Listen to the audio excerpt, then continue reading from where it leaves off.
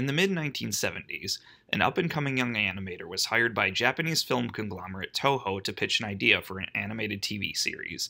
The series, provisionally titled Around the World in 80 Days by Sea, was a loose adaptation of Jules Verne's classic science fiction story 20,000 Leagues Under the Sea, focusing on a pair of orphan kids who rendezvous with the mysterious Captain Nemo while on the run from a set of villains.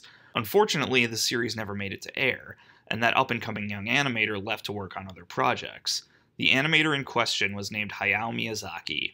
Though Around the World in 80 Days by Sea was never produced, Miyazaki would use concepts from the show throughout his work, beginning with his directorial debut, the 1978 TV series Future Boy Conan. After Conan ended its run, Miyazaki would become one of the most preeminent directors in the history of animated film, starting with the 1979 Lupin III movie, The Castle of Cagliostro, and continuing with a string of acclaimed films for both Topcraft and later, the legendary Studio Ghibli.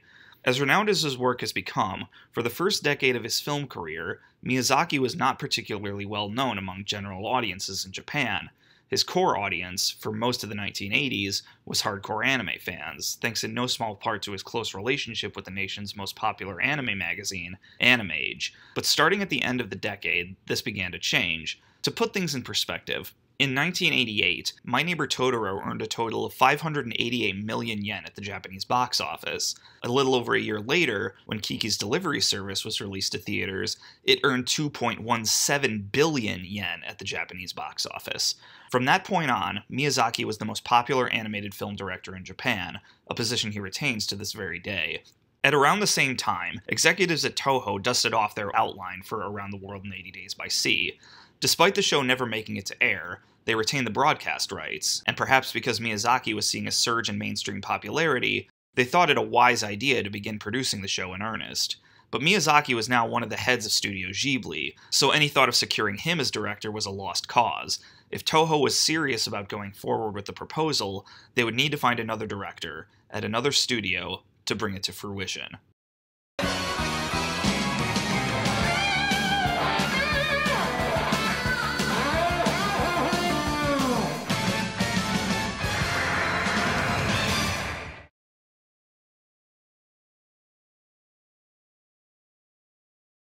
In 1988, Gainax was hard at work on Gunbuster, their first major creative project since the box office failure of The Wings of Oniami's the year before. Thankfully, to the satisfaction of all involved, Gunbuster became the studio's first bona fide success. While not a phenomenon by any stretch of the imagination, the show sold well, and ended up placing 12th in that year's Animage Grand Prix. This placed it just below Kimagure Orange Road, and 6 places above Patlabor, the OVA series that primary financiers Bandai predicted would be the greater success. An objectively modest victory, but it certainly must have felt like a major accomplishment for the studio and its first-time director, Hiroaki Anno.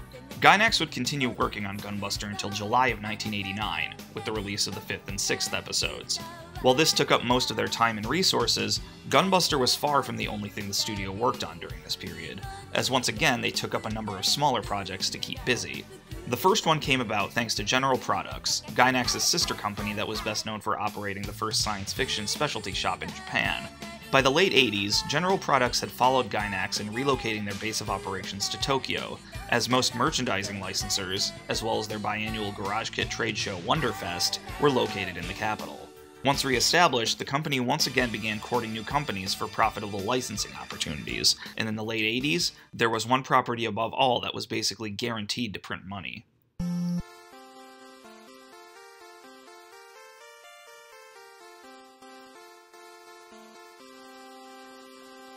On May 27, 1986, Enix published Dragon Quest on the Nintendo Famicom. This was a watershed moment in the history of video games, essentially creating what we now know as the Japanese role-playing game, and indisputably proving that the mechanics of the RPG genre could successfully be streamlined and translated to home consoles. Japanese Famicom players fell in love with the simple yet rewarding gameplay, Akira Toriyama's iconic designs, and Koichi Sugiyama's monumental soundtrack, and they showed that love by buying the game in droves. Dragon Quest sold 1.5 million copies, its sequel, Dragon Quest II, sold 2.4 million copies, and Dragon Quest III sold a mind-boggling 3.8 million copies. The series was so unbelievably successful that Enix promised, after Dragon Quest III's release, that they would only put out new entries on weekends so as to avoid children skipping school to buy the game, a promise they continue to honor to this day. It's up for debate, but the argument can be made that by the late 80s, Dragon Quest was the most popular media property in Japan, and as such, General Products was more than eager to try and work out a licensing deal. The company quickly hit a roadblock, however, as Enix could not grant them the license to Akira Toriyama's characters, which are by far the most iconic aspect of the series. This, however, was not a problem. Yasuhiro Takeda, president of General Products, would go on to explain to Enix that what they really were after was the license for the game's equipment and items. Enix was intrigued. No other company had ever approached them with such an offer, and as such, they agreed to a business relationship. General Products would go on to create a line of Dragon Quest merchandise, the most elaborate being a soft vinyl replica of the Sword of Erdrick. The success of the merchandise would lead to Gainax and Enix collaborating on a unique project called Dragon Quest Fantasia. This was a video consisting, in part, of a performance of the game's soundtrack by an orchestra conducted by composer Koichi Sugiyama, with the rest consisting of live-action recreations of various scenes from the game. These scenes, co-directed by Takeda and Gainax co-founder Takami Akai, are in the style of the popular tokusatsu series of the day, and while seeing anything Dragon Quest related that doesn't resemble Akira Toriyama's designs is a bit jarring, these scenes are nevertheless quite nice looking, which is perhaps not surprising considering Enix's resources and Gainax's experience in creating tokusatsu projects during their Daikon film days. Around the same time, Gainax would also produce one more music video, this time for ex-Bowie guitarist Hotei Tomoyasu's song Guitarrhythm. The video is similar in style to Gainax's work on Fence of Defense's Data No. 6, in that most of the animation is cool, abstract effects, as opposed to anything telling a definite story. Another project made during this time is potentially the most obscure in Gainax's catalog. The studio had wanted to create a TV series based on the short stories of sci-fi author Shinichi Hoshi, which was to be called Shinichi Hoshi Gekijo. When Gainax met with Hoshi to ask permission to animate his work, he responded with a flat no, saying he doesn't want anyone adapting on anything he's written until well after he's dead. Undeterred, Gainax approached another sci-fi author, Sakyo Komatsu, for permission to animate his work instead, and thankfully he agreed to such an adaptation. Thus, Sakyo Komatsu Anime Gekijo began airing on Japanese TV in 1989. Unfortunately, because the project is so obscure, it has never been translated into English, and thus I cannot say anything more of substance about it. The same must also be said of Gainax's final minor work of 1989, a one-episode OVA called Beat Shot. Based on the manga series of the same name by Satoshi Ikazawa, Beat Shot is the story of Kyoichi Sasuga, a golf player who uses his skill at the sport as a means of picking up women. From what I can tell, the sex comedy aspects of the show take center stage here, which is further emphasized by the OVA's alternate title, Watch Me Sink My Putts. Ugh. Given anime's, shall we say, not-so-stellar track record when it comes to sex comedies, we're probably not missing much in it never being translated into English. Further, it's unclear just how much creative control Gainax had in the project. Anime News Network credits AIC, C-Moon, and Magic Bus as working on the OVA as well, and save for crediting Toshio Okada as one of the planners, no other Gainax regular seems to have been involved. Regardless, by all accounts, Gainax was at a high point in the late 80s. They were getting constant work, and Gunbuster's success had given them cult status among Japanese fans. When production on Gunbuster wrapped in July of 1989, the studio was more than eager to begin another successful project. However, what happened afterwards would nearly cause the infant studio to close its doors for good. Hiroaki Inoue had been a fixture of Gainax since the very beginning, back before the studio was even called Gainax. Back when they were still just a bunch of college kids trying to organize sci-fi conventions in Osaka, Inoue, then a representative of the Space Force Club, provided valuable organizational assistance. Later, when the studio had been properly formed, Inoue's experience working as a producer for Tezuka Productions was instrumental in them obtaining funds to begin production on the wings of Oniami's. Perhaps because of this heightened sense of his own importance, Inoue had begun to attempt to wrest power away from studio president Toshio Okada, creating a power struggle between the two men. In spite of his efforts, Inoue's attempt to secure a leadership position were to be in vain. Okada began discussions with two of Gainax's other founders, Takami Akai and Hiroyuki Yamaga, about bringing in someone else to help run the company. At some point in the discussion, one of the men suggested Takeshi Sawamura.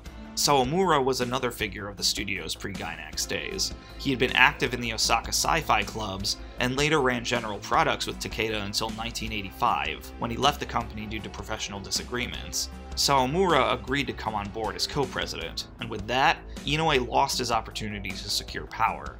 Though leadership was now close to him, Inoue did not stop trying to secure power. He just looked for a more clandestine avenue to do it. In late 1989, Gainax was sent a job offer from another studio called Group TAC. Founded in 1968 by several ex-members of Mushi Productions, Group TAC was, by the late 80s, most famous for their work on the phenomenally successful TV adaptation of Mitsuru Adachi's baseball manga Touch. Aside from their conventional animation projects, Group TAC also did behind-the-scenes work, especially in the realm of audio engineering. This is, in fact, how Group TAC and Gainax became acquainted, as Group TAC had assisted on the audio engineering on Gunbuster. The relationship between the two studios must have been a positive one, as Gainax ended up naming the captain of the Excellion after one of Group TAC's audio directors, Atsumi Tashiro. In response to this, when Group TAC had begun planning their next major new project, they turned to Gainax to help bring it to life. The project in question was to be done in collaboration with Toho and Japan's public broadcaster NHK, who were by this point hell-bent on turning Miyazaki's old Around the World in 80 Days by Sea proposal into a TV series.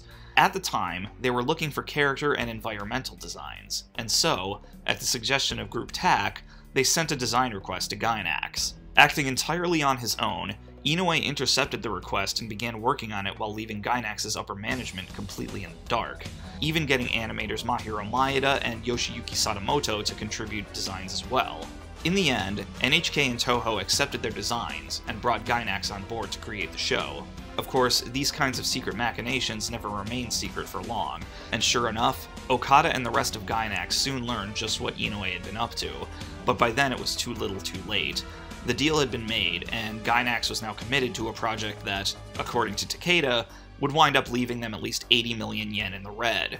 Obviously, Okada was furious, and immediately gave the show's producers an ultimatum. Either Inoue leaves the project, or Gainax would strike. The producers sided with Okada, and in response, not only did Inoue leave the project, he left Gainax entirely, jumping ship to AIC. With Inoue out of the picture, Gainax may have been free of the power struggle that had plagued the studio, but they had no choice but to work on his project, despite condemning them to even more debt. Yoshiyuki Sadamoto was brought in to direct, but after a very short time, he decided he would rather focus on character designs, and thus, just as had been the case with Gunbuster, Hideaki Anno was asked to be the replacement director, and once again he accepted. With Anno at the helm, production ramped up in earnest, and on April 13th, 1990, NHK premiered the first episode of Nadia, The Secret of Blue Water.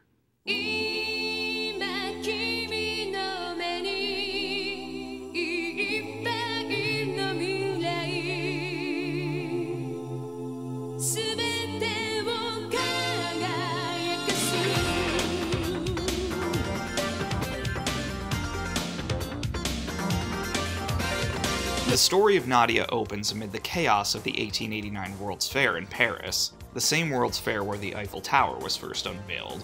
Amidst the 32 million visitors estimated to have visited Paris for the fair is Jean-Roch Raltigue, a boy from the port city of Le Havre who's visiting with his uncle in order to take part in a contest to see whose flying machine can stay airborne the longest. As a quick historical note, no such contest appears to have been part of the 1889 World's Fair, but flying machines did make a prominent appearance when the World's Fair returned to Paris in 1900.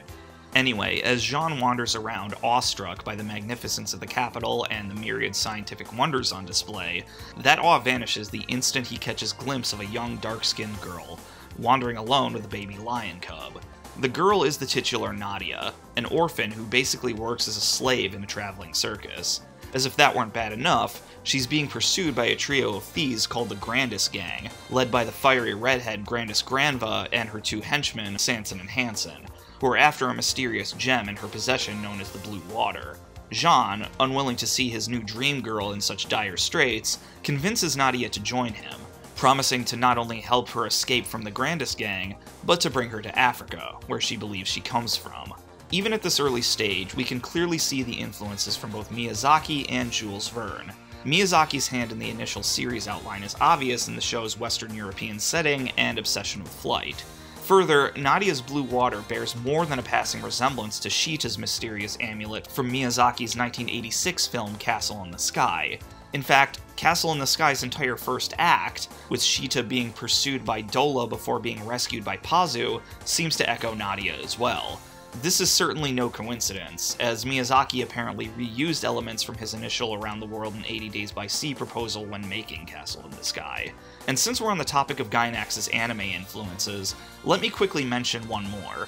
The Grandest Gang is a clear shout-out to a set of character archetypes made famous from the 1977 science fiction series Time Bokon.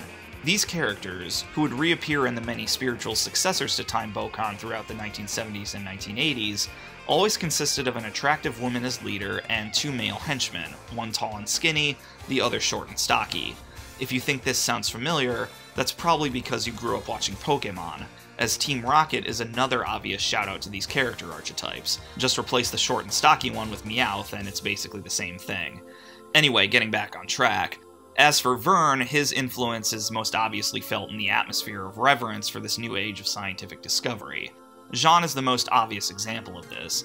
Not only is he awestruck by the technological advancement around him, he's an inventor himself, albeit not the greatest one in the world by any means. But it's more than just this scientific reverence, as the show similarly does an excellent job at reproducing the atmosphere of terror and anxiety invoked by the opening pages of Verne's novel.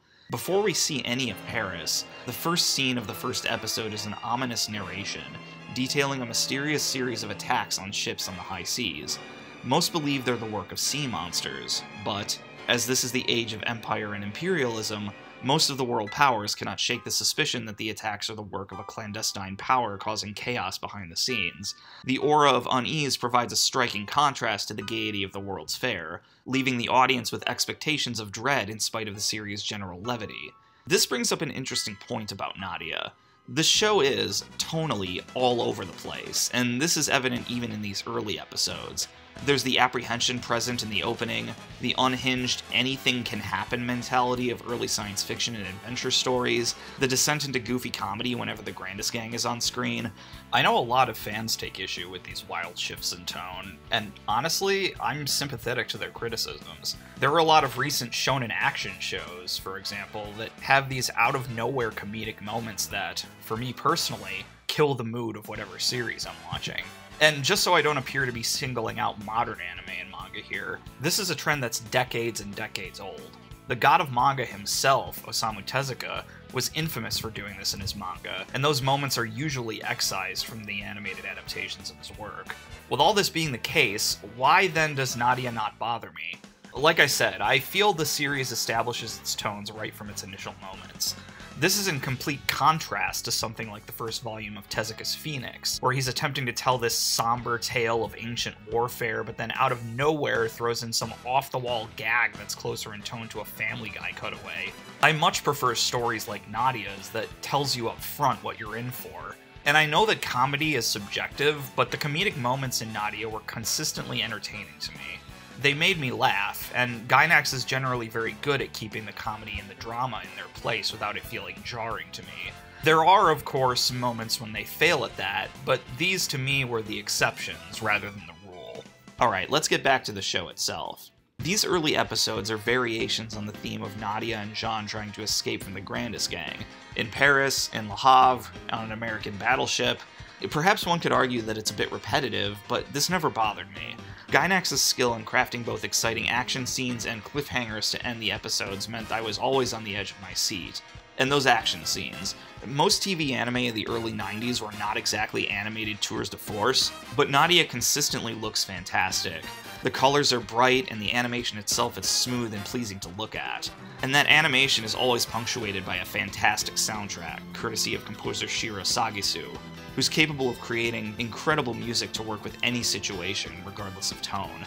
Anyway, we should move on before anyone gets the idea that action and adventure is all one gets out of the show. And indeed, these early episodes are a wonderful showcase of the dynamics between Nadia and Jean.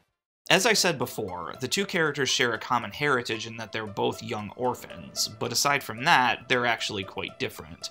Jean, in all aspects of his life, is the eternal wide-eyed optimist. He sees nothing but wonder in the era's scientific breakthroughs, and though he may not be the world's greatest inventor, that doesn't stop him. He always believes what he creates will continue to improve. This optimism extends to another aspect of his life as well. Like Noriko in Gunbuster, Jean's father went missing in an accident, ostensibly involving a sea monster, but unlike Noriko, Jean is unwaveringly certain that he's still alive. Compare him to Nadia. Unlike Jean, we aren't privy to what happened in her past. Hell, even Nadia herself doesn't know where she comes from, only assuming that she probably comes from Africa because of the color of her skin. But at this point, that almost doesn't matter. She's got no family, she's basically a slave, and before Jean comes around, she had literally nobody she could depend on. To the surprise of nobody, then, Nadia is very cold and distant. When Jean introduces himself, Nadia straight up says she wants nothing to do with him. It doesn't take too long for her to warm up to him, but even then, her attitude seems like it can change on a dime. This is most obvious in her reactions to Jean's inventions. She's impressed when she first sees them, but the second they break down, which at this point happens fairly often, she becomes totally dismissive. This hot and cold attitude has not resonated well with some fans. I've heard reviews where Nadia is straight up called a bitch. I find this to be somewhat unfair. Yes, poor Jean does get beaten down at times, but Nadia's reactions have always made sense to me. She doesn't want to be alone, but how can she be expected to open up to anyone easily at this point? Literally the only people in her life were her slave master and a group of thieves who only care about stealing the blue water. She may want a friend, but experience has taught her to expect the worst of everyone. As she says in episode 4, doing what she's been doing is a hell of a lot safer than believing in anybody. Dismissing her as a bitch doesn't do justice to the unfortunate realities of her situation. The same can be said of the other aspects of Nadia's character that I've seen dismissed, her pacifism and her vegetarianism. We're introduced to both in episode 3, when the two kids are eating on the American battleship Abraham with Professor Ayrton. Nadia refuses to eat fish, even at the risk of starving herself, because it's a living thing. Further, she not only refuses to be impressed by the scientific prowess of the Abraham, but actively tries to convince the Navy not to engage with an attacking sea monster. In this, Nadia as a character is closest not to Miyazaki's Shita, but to his Nausicaa. In her eponymous film, Nausicaa, like Nadia, refuses to kill the Omu because she respects all life. At a later point, she willingly volunteers to be a prisoner of the wicked Princess Kushana so as to avoid bringing war to her homeland. Why Nadia seems to get criticized more than Nausicaa is probably because she's much more preachy and overzealous. But beyond that, I feel that some fans may be reading her activism as some sort of authorial tract. Hideaki Anno himself is a well-known vegetarian, so it can't be a coincidence that a heroine of his is an outspoken vegetarian as well. My issue with this is that it assumes we're supposed to completely sympathize with her activist outbursts, when, at least to me, it's clear that we aren't. A major difference between Nadia and Nausicaa is that I think Miyazaki absolutely wants us to sympathize with everything Nausicaa does. She's a completely idealized portrait. Nadia's activism, by contrast, is never taken at face value. The other characters often challenge her and argue that she's taking things too far. This would suggest that the arguments of the show, and the arguments of Nadia herself, are meant to be seen as two different things, which is something I'll come back to in a bit when I talk about Gargoyle. Anyway, that sea monster that attacked the Abraham, it ends up sinking the ship, throwing Nadia, Jean, and King the Lion Cub overboard. The three wake up in what feels like a prison cell. They assume they've been eaten by a sea monster, but Jean deduces that these sea monsters are actually giant submarines. This one in particular is called the Nautilus, commandeered by the enigmatic Captain Nemo. Nemo is by far the most famous thing to come from Verne's novel, and for good reason. He's by far the story's most interesting figure. To compare him to another famous anime character, he reminds me of Captain Harlock. They're both mysterious men who've become captains of a ship living in virtual isolation from the rest of civilization, fighting against what he sees as tyranny in any form, always on the side of the oppressed and the downtrodden. He's a fascinating character. The only problem is it feels like Verne didn't realize how intriguing a character he created, and that touches on my biggest issue with his novel. So much of it consists of endless descriptions of either machines or marine life, for what seems like no other reason than Verne was just fascinated by it. Maybe this was acceptable in 1870, but reading it now, it just makes the novel drag, and drag, and drag some more. If I want to see undersea plant life in excruciating detail, that's what David Attenborough documentaries are for. I wanted more of Captain Nemo, and Verne didn't give it to me. Thankfully, Gainax is a studio that has no problem taking what it wants from their sources without being 100% faithful, and Nadia benefits from this in its portrayal of Captain Nemo. He's now a major character. He still retains that aura of mystery and distance from his literary ancestor. The fact that he has a blue water of his own makes us immediately question his identity, but, as we'll soon discover, he's now got a concrete goal that makes him a bit easier to connect to. Also, he's a bit softer.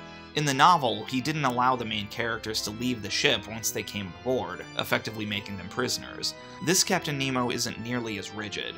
He allows Nadia and Jean to leave so long as they keep what they saw a secret. He even fixes Jean's flying machine free of charge, so yeah, that's a nice gesture. And we gotta give him credit for basically being Captain Global from Macross, and I mean that literally. The two have identical character designs. I'm guessing the only reason why Gainax didn't get sued is because so many of them worked on the show that this was effectively an act of self-plagiarism.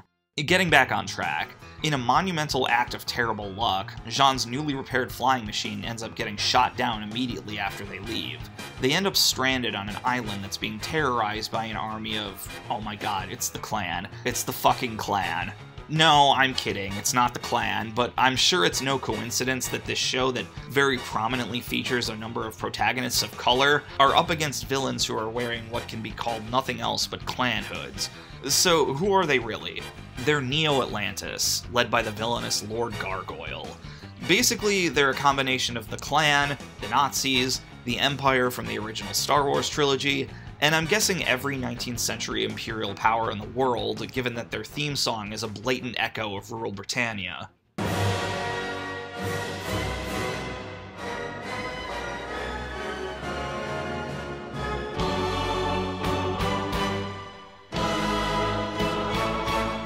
Anyway, what exactly they want can wait until later. Right now, Gainax only needs to establish how evil they are, and they do this in what is perhaps the saddest scene in the entire show. Nadia and Jean are walking around the island when they discover a series of bodies laying strewn about. A little girl, Marie, is unharmed, but to their horror, they discover her mother, father, and dog have all been shot to death. They hide to escape the clutches of Neo-Atlantis, and Marie, unaware of the severity of the situation, asks about her parents, with Nadia and Jean responding that they're not here right now. But obviously, this is a secret they can't keep forever. The three bury them, and Nadia tells Marie that her family is dead. Marie is too young to even begin to comprehend the concept of death, screaming that she wants to go with them. This completely breaks Jean, who tells her that she's never going to be able to see them again. It's at this point the horror of what's happened finally clicks with Marie, and she begins to cry uncontrollably. This is such an impeccably done scene. We've already seen how the show isn't afraid to tackle suspense, comedy, and adventure, but this is the first time it's approached pure, heart-wrenching sadness. And remember, this is a children's show. Gainax deserves all the credit in the world for being willing to tackle the subject of death in such a mature way. Just because a show is made for children shouldn't preclude it from being able to handle serious subjects. Anyway, the Grandest Gang is captured by Neo-Atlantis, and it's here that we get our first impression of what they're after. Turns out, they're also after Nadia's blue water, and they were, in fact, the ones who put out the rewards for its capture in the first place. Soon enough, Marie and later Jean fall into Neo-Atlantis' clutches, and in order to save Jean, Nadia volunteers to be captured in his place. She gives him the blue water to hide, and leaves as Neo-Atlantis' prisoner. Gargoyle suggests that he knows who Nadia is, intriguingly referring to her as Princess Nadia. Once again, he demands the blue water, or else Marie and King will die. Unwilling to let the little girl and her pet be killed, Nadia reluctantly tells them the blue water is in Jean's hands. Soon enough, the entire island is redirected to look for Jean, while Gargoyle, no doubt convinced of his impending victory, gives Nadia a tour of the island. On this tour, Gargoyle is not shy about what he's trying to accomplish. He declares to Nadia that Neo-Atlantis' mastery of science has given him dominion of both nature and the human race as a whole. This, again, is an echo of Miyazaki, who often links his villains with both technology and industrialization. But again, I don't think Gainax is adapting Miyazaki's ethos wholesale, and Anno has been very upfront about this. At his panel at AnimeCon 91, Anno told his audience that he likes technology, but not necessarily the values that tend to be associated with it. Miyazaki, he argues, likes neither the value system nor the technology itself, and I think this difference between the two men is reflected in Nadia. Obviously, Gargoyle retains the ominous view of technology typical of Miyazaki, and Nadia herself, in her activist mode, decries technology's ease of causing war and suffering. But if we're to find a character that's meant to embody what Gainax is trying to say about technology, I think that character is Jean. He's fascinated by technology. The reason he got mixed up in the story at all is because he was in Paris to enter his flying machine in a contest. He sees the wonder it can bring, and the aid it can provide to human beings, but he's also aware of its potential for destruction, like when he and Nadia are aboard the Abraham. But unlike Nadia, he recognizes that the world would be much worse if, say, there was no Nautilus to stand defiant against Neo-Atlantis' tyranny. To put it simply, technology without heart, without actively working to maintain a balance between nature and the needs of the human race, is a broken philosophy, and nothing illustrates this more than the cornerstone of the Neo-Atlantean Empire, a colossal superweapon known as the Tower of Babel. Basically, this is Neo-Atlantis' Death Star. Gargoyle even demonstrates its power by obliterating a neighboring island just as the Empire vaporized Alderaan in A New Hope. With such an abomination in their midst, our heroes need to get off that island and stop Neo-Atlantis as soon as possible. Nadia doesn't have to wait long, as Jean meets up with the Grandis gang, freshly busted out of prison, and this new alliance heads to rescue Nadia, Marie, and King. Gargoyle corners them in Neo-Atlantis' submarine, the Garfish. Thankfully, Captain Neo rushes in with the Nautilus in the nick of time. As a last resort, Gargoyle activates the Tower of Babel a second time, but before it can be used, the reactor goes haywire, reducing their hideout to ash. Our heroes may have escaped, and the Tower of Babel may be out of commission, but the war with Neo-Atlantis is far from over.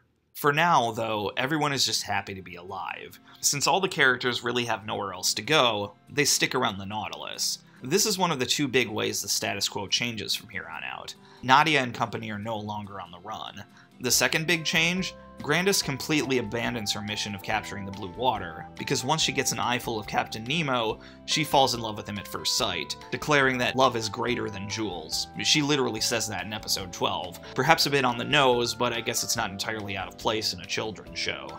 Even with these changes, the show progresses just as it had in earlier episodes. Sometimes the focus is on high-stakes adventure, such as when the Garfish chases them through a minefield, or when the Nautilus descends to a secluded reef to find a cure when Nadia and Marie come down with a rare disease.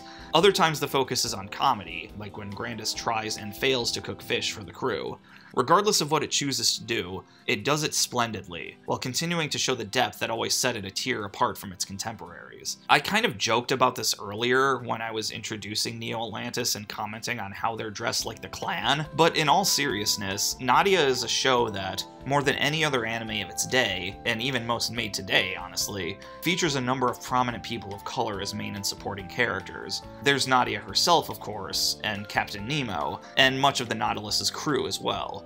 Up until this point, the show has never explicitly commented on this, but this changes in episode 12, when Jean observes the rest of the crew gathering supplies from an island they've docked at. Remember, this show is set in 1889. This kind of integration was unheard of, especially with everyone being treated as equals. Nemo tells Jean that everyone on the Nautilus shares the same goal, saving the world from Neo-Atlantis. With that kind of positive ambition, differences in race or national origin just don't matter. Aside from this, we see Nadia and Jean's relationship continue to evolve. Once it becomes clear that the Grandis gang have given up on their villainy, Jean is quick to respect them, with Nadia being a bit more hesitant. But Nadia also begins to show clear growth in a way we haven't seen before. When she's asked why she gets mad at Jean, she admits that she really doesn't know. A similar revelation occurs a few episodes later, after a hunting party from the Nautilus brings back a baby deer for the crew to eat. Nadia, of course, is furious, refusing to eat it and running away from the rest of the crew in protest. But in the midst of her breakdown, she admits that she's lonely, something that's been hinted at throughout the series but never admitted until now. She may be able to admit it to herself at this point, but not yet to others. Still, it's progress, but in the midst of this progress, Nadia and Jean once again have to confront death in a way not seen since the murder of Marie's parents in episode 5. At the end of episode 13, a Neo-Atlantean soldier threatens to shoot the Nautilus's crew, Before he can act, Nemo draws his pistol and shoots him point blank, killing him instantly. The act is presented in a deadpan, understated way that underscores the cruelty of their situation. At its core, regardless of how fun it may be at times, this is not an adventure, this is a war. Nadia, once again channeling Nausicaa, cannot stand to see even an enemy soldier die, but Nemo is unrepentant. The rest of the crew doesn't say a word. What words could possibly make better what they've just witnessed? Shortly thereafter, the Nautilus is bombarded in an attack by the American Navy, who've been duped by Neo-Atlantis' propaganda that they were responsible for the sinking of the Abraham in Episode 3. The attack damages the submarine, and poisonous gas begins leaking into one of the engine rooms. One of Jean's friends, an ensign named Fate, is trapped inside. Jean begs for Captain Nemo to save him, but the captain seals the room to prevent the gas from spreading, effectively condemning him to death. Now, this is a good episode, even though I need to dock a few points for Gainax resorting to one of my least favorite narrative tricks. Ensign Fate had not appeared a single time before his debut at the beginning of episode 15, and the fact that they front-loaded the episode with him before suddenly killing him off just feels cheap. Regardless, even though I think it would have worked a lot better if it was one of the other crew members that had died, the scene works as intended, as Jean, for the first time, realizes that regardless of how advanced the Nautilus' science is, it can't work miracles. Once the ship is stable, the crew makes a detour to lay their fallen comrades to rest, under the sea, in the ruins of the lost city of Atlantis. This is another point that was taken directly from Verne. In his novel, the Nautilus does journey to Atlantis, but as is the case with much of the book, it lasts for what feels like a couple pages before moving on to something entirely different. In Nadia, this trip to Atlantis feels much more significant, even though we're not told that significance just yet. The fact that the antagonists are called Neo-Atlantis, and Captain Nemo is hell-bent on destroying them, and now seems to have access to the actual lost city of Atlantis, there must be something more to this, something we'll find out about in short order. Moving on, Jean is far from getting over the death of Fate when he's hit with a much greater trauma. He's talking to Eiko when he learns that he's a survivor of a French ship that was destroyed by Neo-Atlantis, coincidentally the same ship his father was on. As Eiko was the only survivor, this gives Jean conclusive proof that his father is dead. For the first time, this beacon of positivity abandons all hope, but in response, also for the first time, Nadia attempts to cheer him up, reminding him of the promise he made at the beginning of the series to bring her to Africa. As a result, Jean finds the drive to craft a new and improved flying machine all by himself, but his efforts come to nothing. It's only when he asks Hansen for help, realizing that it's okay to rely on others and not doing everything completely alone, that his aircraft is completed, with Nadia once again regaining faith in Jean's promise. Afterwards, the Nautilus travels to their secret base in Antarctica, another adventure taken straight from Verne. Verne's Nemo claims Antarctica for himself, the only landmass on Earth not under the iron heel of the tyrannical rulers of civilization. Here, as before, we see how Gainax's Nemo differs from Verne's. Though he also keeps a base in Antarctica, it's not to seclude himself from his fellow man, but to aid in his fight in defense of it. To quote him directly in episode 19, he puts his faith in the power of mankind in the war against Atlantis. While the submarine undergoes repairs, Nemo shows our heroes the wondrous sights of the southern continent, ending with a mysterious meeting with a giant talking whale named Irion. Irion propels the mystery of Nadia's identity further by telling her she will soon meet her father and brother, but who exactly they are remains an enigma. Nadia is unable to ponder Irion's words for very long, as during a test of a rocket-propelled glider, Jean crashes the machine, which alerts Neo-Atlantis to the Nautilus's location. The aftermath of this scene shows just how far Nadia has progressed in such a short time. In previous episodes, such a colossal mistake would have earned him her ire, but now, she actually chastises Captain Nemo for calling him out, which causes him to give her a bright Noah-caliber slap to the face. In the midst of this avalanche of morale, the Nautilus is utterly decimated by Gargoyle and his army, leaving Nemo, in a last-ditch attempt to save the children, to quarter them in his cabin while he remains on the bridge. Nadia and Jean have no choice but to listen over the radio as their guardian ostensibly goes down with the ship, and this horror is only amplified 100-fold when they hear a gunshot ring out. Electra, the Nautilus' second-in-command, has turned traitor and shot Nemo in the arm. So Electra hasn't factored into this analysis much until now, and that's because she hasn't played a major role in the narrative. Of course, she's second only to Nemo in the Nautilus's chain of command, and aside from that, she's been somewhat of a mentor for Jean and a comedic rival to Grandis for Nemo's affection. The most we know about her personal life is that she lost a little brother to someone, probably Gargoyle. I wasn't going into this story expecting anyone on the Nautilus to turn traitor, but even if I was, Elektra wouldn't have made my shortlist of suspects, but here she is, doing just that. And it's all because, like everyone else on the Nautilus, she's also trying to overcome a debilitating trauma. Elektra, along with Nemo, lived in the kingdom of Tartessos, the last remaining city housing the remnants of the Atlantean civilization. Nemo, as a matter of fact, was the king of Tartessos, and therefore head of the royal dynasty of Atlantis. 13 years ago, Gargoyle, along with a mysterious figure named Emperor Neo, attempted to seize power using the Tower of Babel as their ace in the hole. To stop the abominable machine, Nemo removed the blue water controlling the tower. Though this saved millions of lives in the long run, it caused the tower to spiral out of control and utterly destroy Tartessos in, to borrow another phrase from Nausicaa, 7 days of fire. Elektra's entire family was wiped out, and as a means of atoning for his sins, Nemo took her under his charge. Now, this is a good twist in and of itself, but what puts it in another level for me is the complexity of Elektra's psychological profile. It would be easy enough for Gainax to just write Elektra as a covert operative waiting for her chance to avenge her family, but there's so much more going on in her head. She originally wasn't even aware of Nemo's role in her family's death. She only knew that he was her savior, and as a result fell in love with him. Once she found out about what happened, she must have been of two minds, hating him for what he did, but as the only one who had the audacity to challenge Neo-Atlantis, respecting him enough to join his crusade. Even when his long-lost daughter, Nadia, yes, Nadia is indeed Nemo's daughter, joined the crew, he did not let that change his plan. In fact, he didn't tell Nadia about their relationship at all. But now, as the Nautilus is about to be condemned to destruction, he seems to have reneged on his promise of vengeance, saving Nadia and Jean and refusing to launch an 11th hour suicide attack because, as Elektra says, he's gone back to being a normal father. Her love, if you can call it that, is hanging on by the most tenuous of threads. As soon as Nemo does something that falls outside what she wants him to do, she's willing to once again become a specter of revenge. One can certainly argue how much she does, in fact, love him, now that that's common knowledge. Nemo, as always, is full of surprises. The real reason why he can't sacrifice himself is because he doesn't want to put Elektra through the trauma of his death either.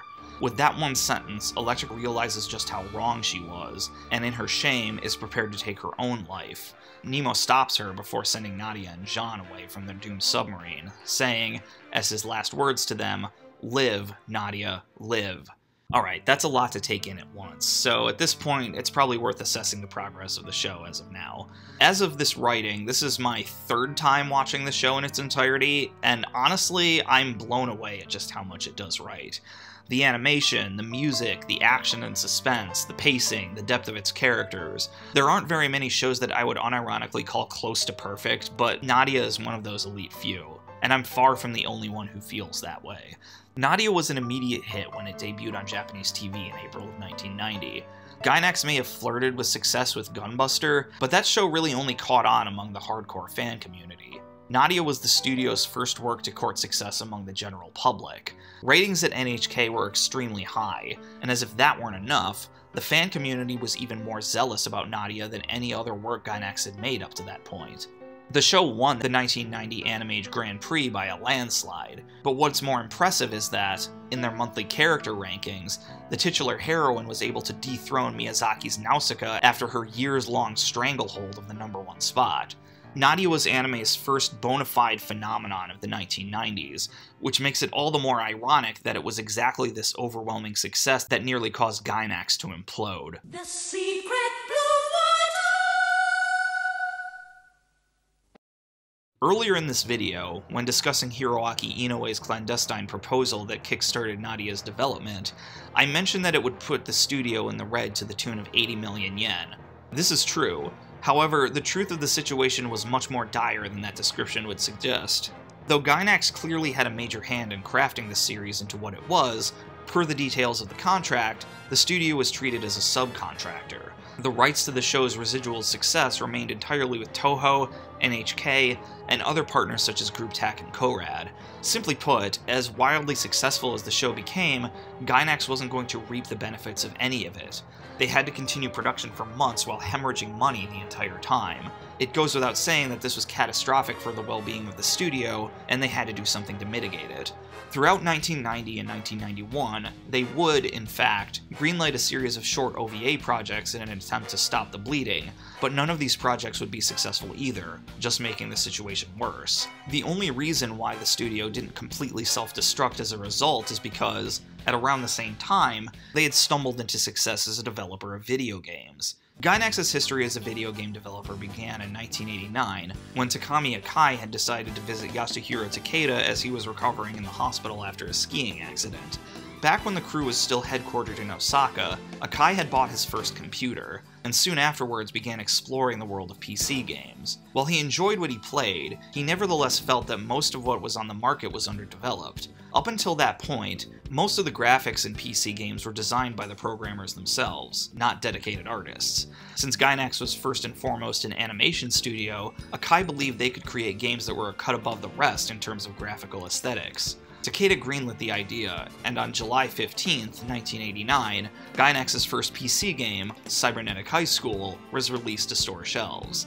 By today's standards, Cybernetic High School is incredibly primitive. You meet a series of girls at the titular school, they ask you questions, and if you get them right, they take off their clothes. Primitive it may have been, but Akai was right in predicting its success. Japanese fans loved the look of the game, and made it a massive hit. As a result, Gainax produced a number of follow-ups, with Cybernetic High School 3 even featuring characters from Gunbuster. The success of Cybernetic High School prompted Gainax to create a dedicated games division, which produced a number of successful projects including Battle Skin Panic and an adaptation of Kiya Asamiya's Silent Mobius. But it was an idea from the mind of Toshio Okada that proved to be the studio's biggest hit. Going against the eroticized PC game trend of the day, Okada thought it could be an interesting idea to design a game where the goal is to raise a little girl, instead of having sex with her. Akai jumped at the chance to turn this idea into a reality, and on May 25, 1991, Gainax released Princess Maker. This became their biggest hit to date, and it spawned its own franchise of sequels and spin-offs, to say nothing of a series of imitators designed to cash in on its success. It's not an exaggeration to say that if these games had not been a success, Gainax as a company would have ceased to exist. The video game division's success was a result of two factors. Because, at the time, not a lot of staff was necessary for game development, costs could be kept low. On the first Cybernetic High School, for instance, aside from music and programming, Akai handled just about everything else completely on his own.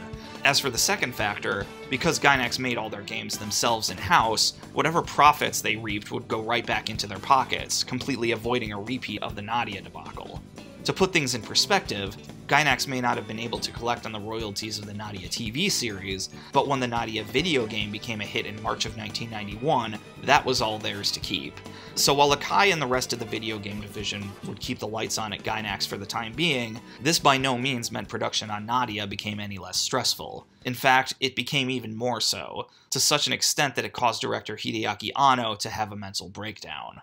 When Anno first entered the anime industry, his first professional job was on a TV show, Super Dimensional Fortress Macross. On that show, he was just a rookie animator, so he must have been shielded from most of the major stresses of the production process. Nadia would become only the second TV show he worked on, and this time, there was no way for him to be shielded from those stresses. Anime News Network credits Anno as animator, animation director, mecha designer, and overall series director, meaning that not only was he in charge of the entire production, but would be responsible for large portions of the animation itself. This would be an enormous responsibility for anyone, and for Anno, who is completely unaccustomed to the pressures of creating a new episode of animation every week, this proved to be completely unsustainable, not just because of the intense temporal deadlines, but the actual working conditions demanded of him as well. Anno's credits on Gunbuster are of a similar level of extensiveness to Nadia's, but Gunbuster's production had a number of factors that kept it from spiraling out of control. Aside from the fact that OVAs do not have a set release schedule, Gunbuster itself was a much smaller project made under the auspices of a corporate sponsor who basically let them do whatever they wanted. And make no mistake, Anno flourished under that freedom. According to Okada, Anno would routinely make changes to Yamaga's screenplays, while his friend Shinji Higuchi would often be given permission to craft storyboards without any screenplays attached whatsoever. This sort of controlled chaos, as Okada described it, can only work on smaller projects where creators are given the freedom to create and the main staff knew each other well enough to play off each other's curveballs. Gunbuster was such a project. Nadia was not. For one, Nadia was much higher profile. There were many more moving parts in its production machine, including extensive amounts of animation and animation directing that was outsourced to Korea. The kind of environment they were accustomed to in projects like Gunbuster simply couldn't fly here. Further, NHK and Toho were much more hands-on than Bandai had ever been, meaning Anno had much less freedom to make the sort of changes he would have wanted to make. Further compounding his stress was the fact that he was struggling to come up with a suitable ending, something Okada claims he was unable to do until 3 months before it was supposed to air. The proverbial straw that broke the camel's back was a decision that came from the minds of NHK. The network was beyond satisfied at how Nadia was doing in the ratings, and as such, extended the episode count to 39. Anno was already well past his breaking point, and the thought of having to extend this hell for even one more week must have seemed a nightmare to him. In response to this, he stepped down as director, appointing his close friend Shinji Higuchi to direct in his stead while he concentrated on crafting an appropriate ending.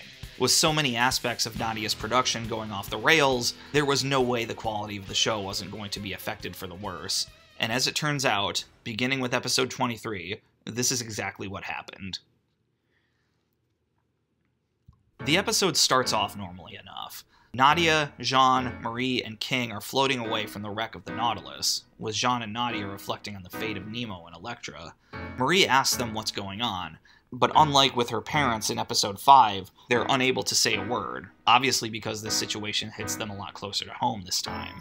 After a point, their little escape pod begins to flood, and Jean saves them by swallowing all the water, bloating exponentially, and in the process, completely shattering my suspension of disbelief. And so begins one of the most infamous filler arcs in the history of anime. This filler arc, which encompasses episodes 23 through 34, have for decades been referred to by fans as the Island episodes. Now, for those of you who haven't seen all of Nadia just yet and may be a bit confused, since after all a decent portion of the show takes place on some island or another, trust me, say the words Island episodes to anyone who's seen the show and they'll know exactly what you're talking about.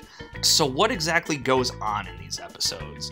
Basically, the kids wash up on a deserted island, God knows how far away from civilization. As castaways, they need to do what they can to survive, and try to rendezvous with the rest of the Nautilus's crew, if they're even still alive at this point. On the surface, this isn't inherently a bad setup. The show routinely does these kind of one-off adventure episodes, and this kind of environment would provide a good stress test for the next stage of Jean and Nadia's relationship. The major problem, of course, is that this is not just 1 or even 2 episodes. It's 12 whole episodes. That's almost 31% of the entire show. And if you think the absurd length of the arc is the end of it, oh no, we're just getting started. The pace of the show, obviously, is completely shot to hell. Episodes look atrocious for no discernible reason, and the characters are often flanderized to the point of parody. And the stuff they do on this island, I can just list some of them off, and I guarantee you're all gonna think I'm making them up. Jean sinks a passing ship by screaming really loud. Nadia spends half an episode, trying to open cans. Jean eats magic mushrooms. Marie becomes wildly abusive towards King and throws him to the center of the sun. Sanson and Hansen, yes, them and Grandis are still alive too, build robot versions of King and race them around the island. I could go on for another paragraph or two if I really wanted, but I think you get the point. Now, I get that Nadia is a children's show, and it was never one to shy away from comedy, but this feels different. None of what goes on is funny. In fact, it feels radically inappropriate to the tone the show spent 20-some episodes working to establish. Part of what made Nadia so great is that it was a children's show that never felt like it was talking down to kids, but these episodes absolutely do. They're lowest common denominator Looney Tunes ripoffs. Nadia deserves much better than that. And what's most infuriating is that there are individual moments, very short individual moments, mind you, buried in all that garbage that are genuinely important to the story and characters. Nadia finally realizes that she loves Jean and kisses him for the first time. Later, she explains why she feels so strongly about not eating meat, and even later, the crew discovers some sort of metal fortress under the sea. But even those fleeting moments are tainted by association. Nadia only ends up kissing Jean after that horrible scene where he hallucinates on magic mushrooms. The only reason why the group finds the fortress under the water was because they discovered it after that completely unnecessary race with the two robot kings. That raises the question, is there anything in these island episodes that's unconditionally good? As a matter of fact, there is. Out of nowhere, episode 31 feels like a throwback to the great episodes of yore. True, much of it is an info dump, but that didn't bother me in the slightest. Nadia finds herself in the mysterious fortress, speaking to a disembodied voice. The voice confirms what we've already heard from Nemo. Nadia comes from Tartessos and is the princess of Atlantis, but the voice doesn't stop there, going on to reveal the origins of the Atlantean civilization. The Atlantean people are actually a race of aliens from a distant galaxy, who made an emergency landing on Earth 2.4 million years ago. The fortress they're in, the Red Noah, is one of the original ships that landed on Earth in that bygone age. As a ruler of Atlantis, Nadia, by using the blue water as her conduit, is enigmatically destined to become either a god or a devil, an obvious reference to Go Nagai's Mazinger Z.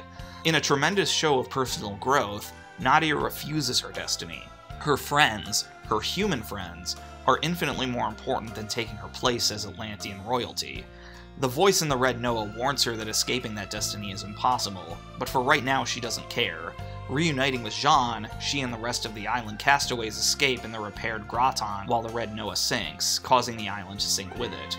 An exciting ending, and the beginning of the following episode even begins with a recap of the entire island arc, lulling you into believing that it's finally over.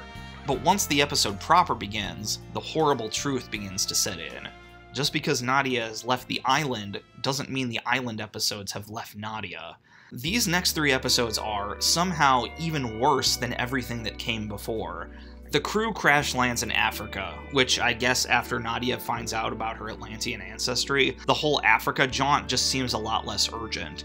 Even with that being the case, these episodes are just horrible. The crew stumbles upon a tribe of natives that Ayrton tries to communicate by repeatedly saying Jumbo, Jumbo, Jumbo. Okay, look, I get that this is probably a joke at Ayrton's expense, but still, just why? And then, and this is some of the most contrived bullshit I've ever seen, Nadia meets a dreamy island boy who she falls in love with for 3 episodes because he's never seen again past episode 35. And believe it or not, this guy just happens to know about Tartessos. I mean, come on. Of all the villages they could have crash landed on, they happen to crash at the one with the one guy on the entire continent who knows where Tartessos is. I was gonna call this a Deus Ex Machina, but it feels so much more than that. This isn't just a god in the machine, this is the entire fucking Olympian pantheon in the machine. All of this culminates in episode 34, which is in the running for the single worst episode of anything I've ever seen in my life, and that's saying something considering I've seen Neo Yokio multiple times over. Much of this episode, if episode is even the appropriate word to use here, consists of a series of music videos, all set to clips from the show and using image songs sung by each of the characters. These songs aren't very good, and just as a concept, there's absolutely no reason for them to even be in the show at all. This is all framed around an A-plot where Jean is writing a song for Nadia to confess his true feelings, which he does by building a robot to play the ukulele. Now, alright, look. I understand as a critic, the impact I can have is limited. Listening to me talk about a show can never act as a substitute for actually watching the show yourself. But still, I want to do what I can to recreate, to the best of my abilities, how it feels to actually watch the show. That being said, because I'm a goddamn sadist, what I'm going to do here is play the English version of Jean's song to Nadia, in its entirety, and set it to choice clips of the island arc, so as to give you an idea of what it's like to sit through these 12 episodes. Have fun!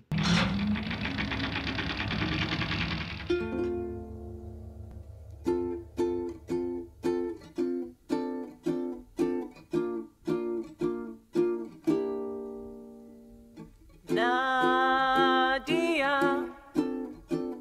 Nadia, please listen to what my heart wants to tell you. Oh, oh, oh,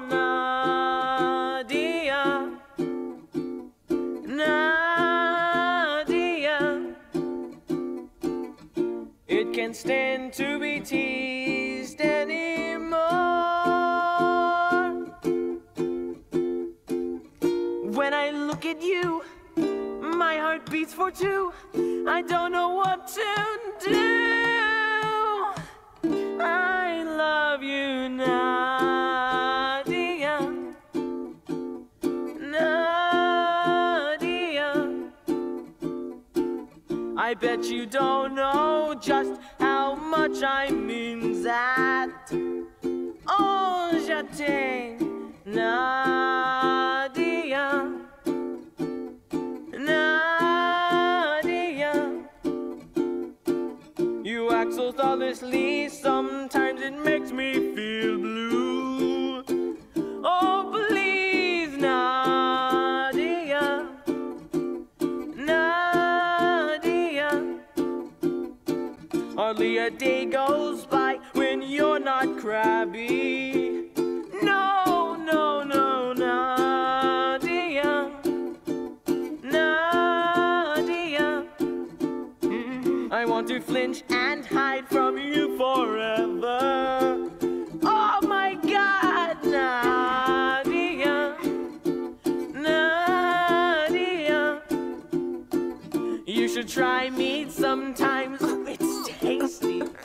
Yo, Nadia. Nadia. Only simpletons hate foods they've never tasted. Nadia. Nadia. La la la la la la la la la la la. One more time, Nadia.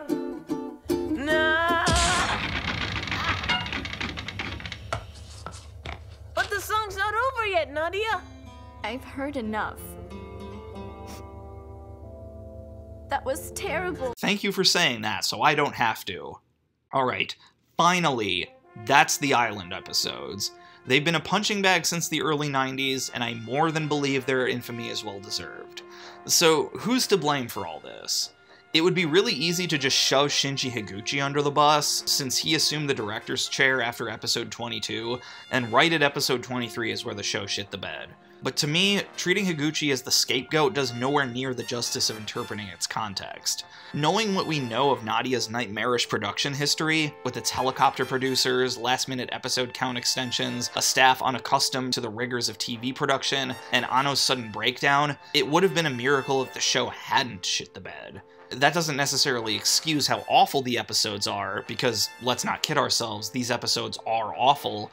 But to me, there's a significant critical difference between knowing that something is bad because it was made out of sheer incompetence, versus knowing something is bad because the studio was dealt a bad hand. And the studio could not have been dealt a worse hand here.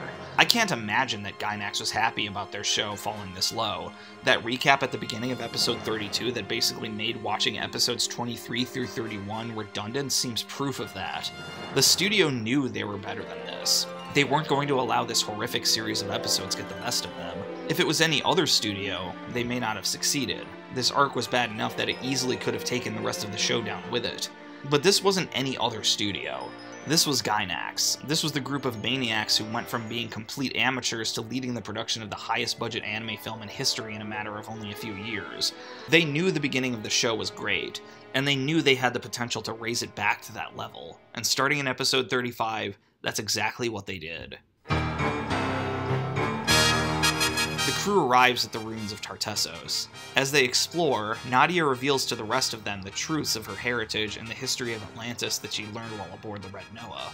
At the end of the Red Noah episode, she seemed defiant, ready to refuse the life spelled out for her. But now, perhaps because standing in the midst of Atlantean history overwhelms her, she buckles under the weight of her own destiny and jumps off the top of a tower. The blue water's power breaks her fall, and only when Jean once again confesses his feelings to her does she realize what a mistake she's made. Unfortunately, Neo-Atlantis returns and bombards Tartessos. The crew is nearly decimated, but is rescued by, of all people, Elektra, who brings good news. The rest of the Nautilus crew, Captain Nemo included, are not only still alive, but in command of a new Nautilus. Reunited, the new Nautilus launches a counterstrike against Neo Atlantis, but that counterstrike does not go well. Gargoyle obtains possession of both Nemo's blue water and Nadia, who once again sacrifices herself for the sake of her friends' lives. In custody, Gargoyle fills in the rest of the blanks of the history of Atlantis, most notably the fact that most of the myths from the Book of Genesis are basically imperfect recollections of early Atlantean history. As it turns out, human beings are the latest in a line of genetically engineered slaves for the Atlanteans, and this gets to the core of why Gargoyle is doing what he does. Human beings, to him, have always been and always will be inferior to the Atlanteans, and the fact that they're now the undisputed rulers of the planet is disgusting. Because of their inability to live without hating and destroying each other, human beings have forfeited the right to exist at all. As if that weren't enough, Gargoyle's true identity is revealed as the former Prime Minister of Tartessos, who's illegitimately seized leadership over the remaining Atlanteans by brainwashing Emperor Neo, Nemo's son and heir, and, by extension, Nadia's brother. Nemo confronts his former partner directly, and is met with a hail of bullets in response.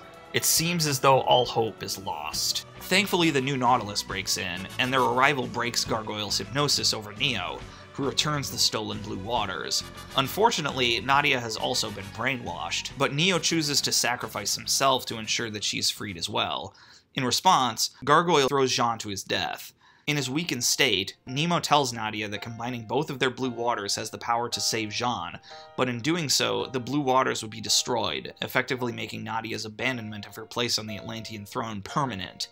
Nadia doesn't have to give it a second thought. Far from the moody loner she began the series as, she fully understands that a life without Jean isn't worth living. In the process, the blue waters emit a blinding light that Nemo warns will immediately kill any non-Atlantean who touches it. Gargoyle ignores his warning and is immediately turned into a pillar of salt. In the grandest sense of irony, the Atlantean supremacist turns out to have been a human all along. With Gargoyle dead, Nemo deals the finishing blow to Neo-Atlantis by destroying the Red Noah, sacrificing himself in the process. The man who swore he wouldn't rest until Neo-Atlantis was destroyed finally finished his mission. The series ends via a temporal shift 12 years later, revealing all the surviving characters came away from their journey with a happy ending. Hansen is a wealthy businessman, Grandis is a happy bachelorette, Marie and Sanson married, and of course, Nadia and Jean married. What a phenomenal ending this was. Far from letting the island episodes have the last word, the final 5 episodes of Nadia have returned the show to its former glory, arguably delivering some of the greatest moments in the entire series. Granted, most of it was action, but that was fine by me. One of Nadia's greatest strengths has always been its action scenes, and its character arcs were already well established such that they only needed to tie a bow around them, and they did that splendidly. And with all that being said, we should bring this episode of the history of Gainax to a close. Nadia was, in so many ways, a turning point in the history of Gainax. The show unintentionally revealed the limitations of the studio, both on a micro and macro level. On a micro level, it showed Hideaki Anno that he's the type of director who can really only thrive without hard deadlines and executive interference. On the macro level, it showed the studio themselves that they're far from invincible. Though by far the most successful project they've ever been a part of, Nadia is Gainax's biggest failure on a production level. The Wings of Oniamis and Gunbuster had been harmonious, and Nadia was the exact opposite. Longtime friendships had ended, those in charge had suffered incalculable damage to their mental health, and the very life of the studio had been brought to the brink of extinction. Perhaps Gainax, in order to thrive, needed to avoid these kind of projects in the future. They needed to stick to smaller works to allow for the kind of close-knit working conditions that had sustained them up to that point. Perhaps working outside of that paradigm just wouldn't be possible for them. Perhaps controlled chaos was the only way for them to effectively function. That being said, the show should absolutely not go down in history as solely some portent of future doom for the studio. It deserves much more than that. As I said before, Gainax was dealt a hand that they could not possibly hope to win with, and yet they managed to still come out with nearly all the chips anyway. Comparing a show like Nadia to their previous works almost seems unfair.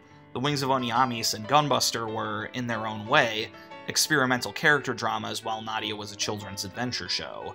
We shouldn't condemn it for being different. We should judge it according to its own merits, and by its own merits, Nadia is a masterpiece.